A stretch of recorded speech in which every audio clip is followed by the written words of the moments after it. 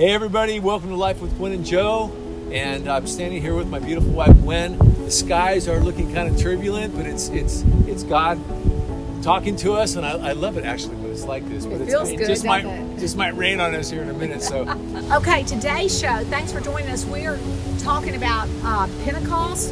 It is a huge festival that God has for us, and so stay tuned and we'll tell you a little bit about it. Life with God is so good. So come join us on this fun life where we put God in the center of everything. For Israel and for all the Jewish people, God had 3 times a year set aside that He ordained. He said, I want the men from everywhere around the world to get together. It was really cool concept. He says 3 times a year, all your men must appear before the Lord your God at the place He will choose. At the Feast of, here's the 3 times, the Feast of Unleavened Bread, and that Feast of Unleavened Bread is Passover. The Feast of Weeks, which is Pentecost, and the Feast of Tabernacles, which is in the fall, the Feast of Harvest. And it says, no man should appear before the Lord empty-handed. Each of you must bring a gift in portion to the way the Lord your God has blessed you. Really cool. That's found in Deuteronomy 16. And so we have, every year we meet. People come from all over the world. It's so cool. Babies are dedicated. That's cool, isn't it? Baby dedication. This baby dedication, the most gorgeous little kids, and all going to be raised in this church by godly parents, and that's very exciting. Oh, it's very beautiful. Oh, these children are such the fruit of just the womb is such a blessing and a sign from God. Then we had around 40 confirmations of 13-year-olds. That's right. And tell them what happens when one of the 13-year-olds gets rushed. Oh my word. I mean, they decorate their room. It is truly like the rush of any sorority or anything. It's right. The biggest sorority because they get into the youth group at 13. And so their total room is decorated. Glitter everywhere, balloons everywhere. They do the same thing for the guys. The guys rush the guys and the girls rush the girls, and they get big brothers and then big sisters. And so they get very, very close. And so in confirmation, they get baptized, and they're saying with their own lives that they want to give their life to God. So it's a beautiful time of just stepping up, and it's not your parents, but it's you. Which leads us into speaking of the baptisms that took place. And this was a very special thing because not only because I got to witness all of the baptisms taking place, but my mom, my dear mom Diane, got baptized, and it's something that she'd wanted to do for a long time. So it was the fulfillment of a big wish of hers, and it was very special for me. It was very special. There was a very large number of people getting baptized, and so we'll do the multiple baptisms where a lot will go under at the same time, but all of them gave their testimonies, and these testimonies are amazing. 3 of the baptisms, besides Diane, were my grandchildren, and so I had Gabriel, Garland, and Gwyneth, all turning 13 and wanting to give their life to God. So that's bigger to me than anything else they can do. And they even said that it was the most exciting week of their lives. I'm excited to give all my heart, soul, and mind to God, and I want to live my life to please Him and to love Him and to adore Him above anyone or anything, and I'm ready to show that today. I'm so excited to be baptized today. I want to give my life to God and put no idols before Him. I want to show God that I love Him first, and I want to be under His authority all the way. I am just so excited to get baptized today because I get to show the world that I'm ready to do everything I can for the love of God and His kingdom.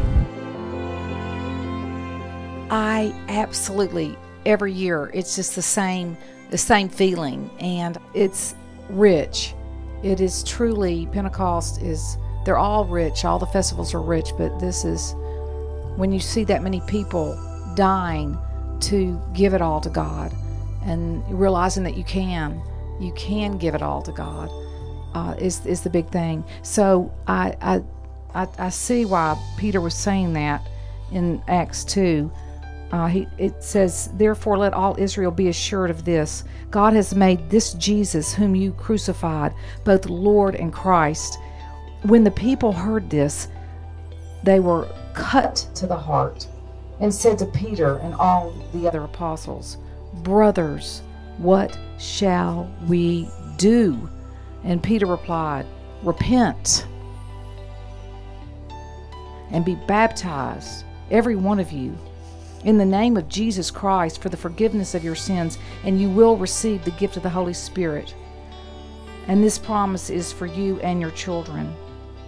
And then he was telling them to save themselves from this corrupt generation. Save yourself. He pleaded with them. He warned them and pleaded and warned, is what it's saying. And then it says that there were about 3,000 added to their number that day.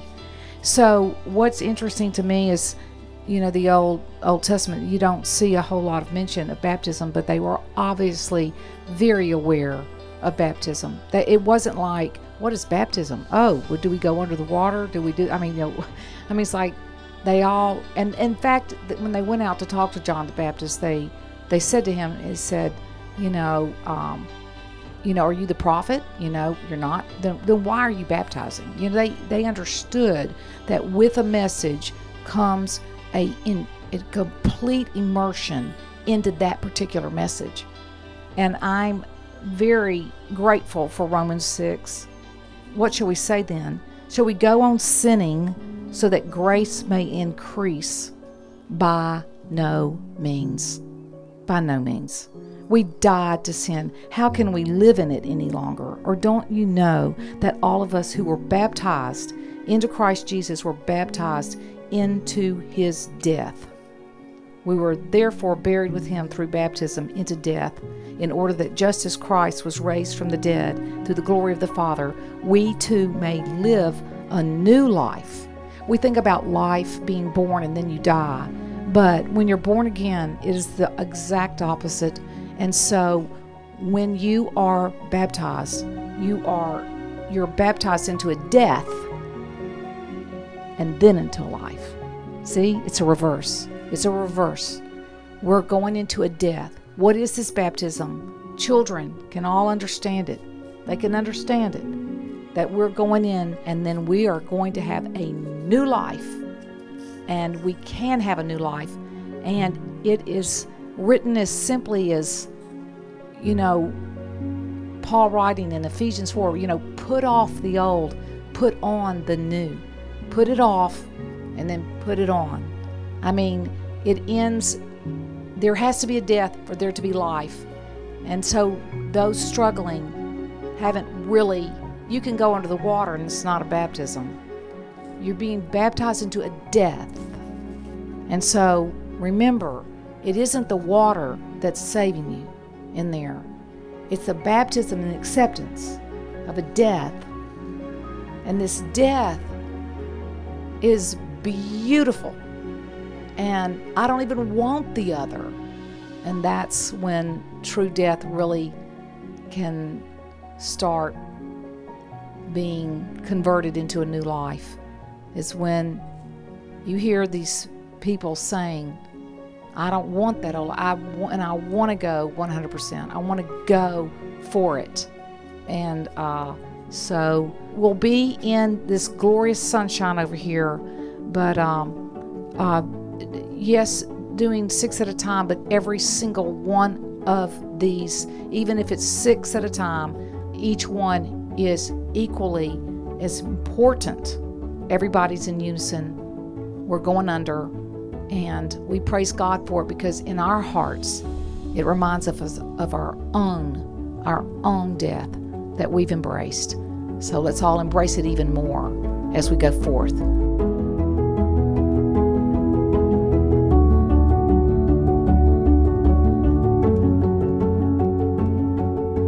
The spiritual essence of watching somebody get baptized like that, especially the young kids, these young kids understand the dynamic and the symbolism of what it is to go under the water and to be reborn and come out a new spiritual being.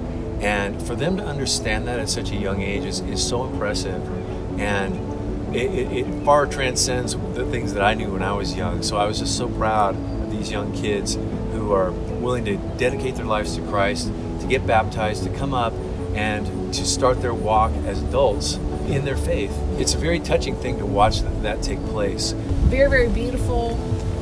Pentecost is, what a time to come together. The first harvest is what it is. You count off so many days, you know, past Passover, 50 days, and then that's when you have Pentecost. Pentecost meaning 50. So it's really cool that God wants us to get together. We're not legalistic about that, but we get to do it and get to imitate our background, our Judeo-Christian background, getting to imitate the Hebrews, and then understanding why God wants us to do it. It makes all the sense in the world. So. We want to thank you for tuning in. We love doing our show. Gwen and I are here to answer your questions. If you have any comments or questions, please send them in. Ring the bell and subscribe, and we'll see you next time, right? Absolutely. Thank you for joining us. Take care.